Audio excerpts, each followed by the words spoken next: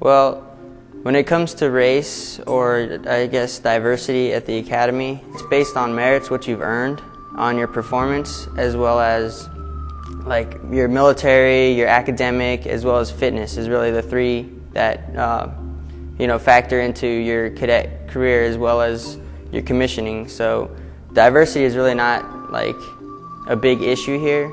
However, the academy does promote diversity, and I believe that that is important because it's something that we should all learn about our past, where we came from. But other than that, no, the academy doesn't like give, I guess, favoritism or anything. I believe it's a really fair environment, and I enjoy that. So it's basically however you perform is how you're going to be rewarded. So one of the really cool events that we do in Genesis Council is we have I guess you call it capstone weekend of the year, which is called Eclipse Weekend. In the prior years, I went to the talent shows. We had a step team perform. It was really awesome. We had comedians, we had singers, we had guitarists. It was a really awesome time. But one of the most meaningful events of that weekend, I would say, was when a lot of the officer alumni come back and talk to the cadets who are, in the Genesis Council, and we'll just kind of kick back, have a good time together, and we'll talk about issues that are bothering us, or difficult times that we're going through at the academy, and they'll just give us advice of how to make it through those hard times, and advice on how to be successful junior officers in the Coast Guard who are minorities and who are having trouble with the people at the unit. And they're really just there to present themselves to us and let us know that they're there for us if we ever need anything. So it's a really good time every year. Eclipse Week was great.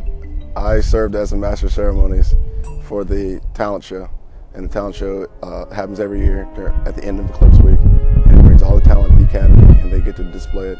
And it was an honor for me to be on stage with such talented cadets from 4th class to 1st class. It was a great time, and I would love to do it again. 2 years ago, I was actually asked to be on a panel that talked about, specifically, all of the members on the panel were talking about mentoring in different organizations that are related to the Coast Guard.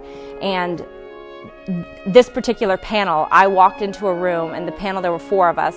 I walked into the room, and the entire room was every ethnic background other than white. So for the first time in my life, that was a huge moment for me, because for the first time in my life, I was definitely the minority in that room. And I definitely had a better understanding of what the students, my minority students in my classroom, what they experience when they walk into a classroom or to an area that's predominantly white. So I felt compassion, and I understood a little better.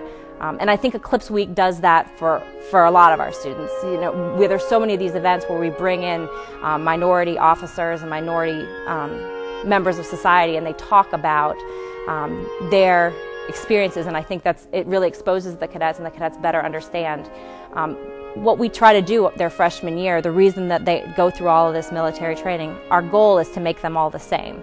Well, you'll never make people all the same, but if people have a better understanding of where other people are coming from, it really helps in that kind of equalizing everybody that year.